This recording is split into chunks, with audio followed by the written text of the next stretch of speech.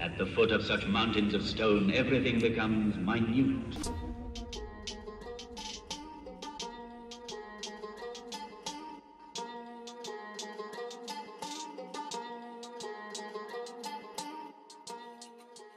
It's so deep. Hello? Hello?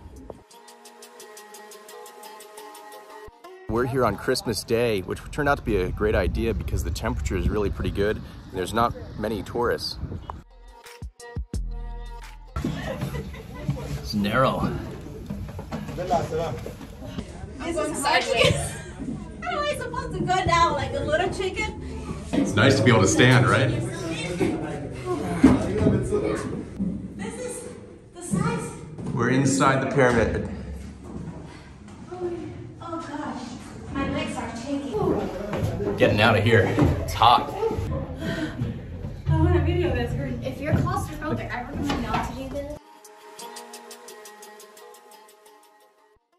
In the year 1196, the Sultan of Egypt had his ego bruised when he looked at the pyramids because he realized he wasn't the most important ruler in Egyptian history. So he ordered his men to try to destroy the pyramids, but fortunately the only damage they were able to cause was this gash here. It's the only one where you can see at the top how it originally would have looked all the way down. 4,000 years ago, the pyramids would have looked white from a distance, and the top was covered in a mixture of gold and silver to reflect the sun. This is nice to be able to see what it actually would have looked like.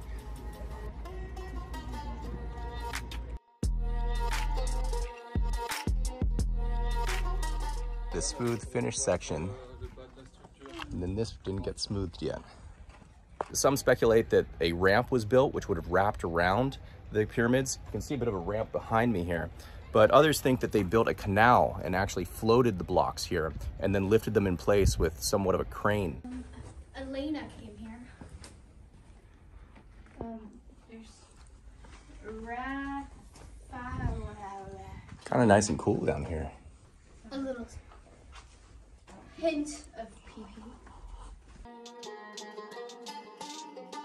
Khufu's pyramid, the largest one here, uses over 2.3 million blocks. And we know that it wasn't built by slaves because they were given rations of meat as well as 3 rations of beer per day, and meat was very valuable. So it's actually assumed that it was a prestigious job to work on these pyramids.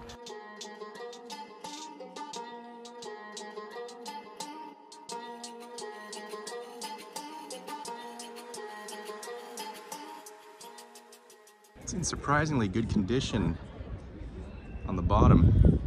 It's neat how the tail wraps around.